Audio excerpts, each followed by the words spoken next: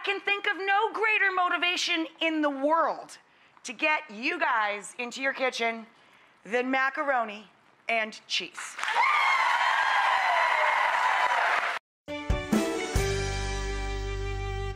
I'm gonna make the mac and cheese first because it can stay in the fridge for a while. First thing I'm gonna make is mac and cheese, which is traditional mac and cheese with the volume turned up. So to make real mac and cheese, as opposed to the stuff in the box. Husband Lad has both of our boys out on the ranch doing work. He's trying to keep our baby occupied so he doesn't find out the secret about the surprise party.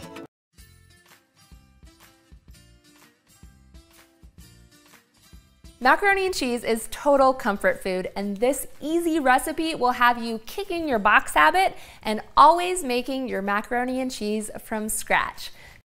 Spicy macaroni and cheese.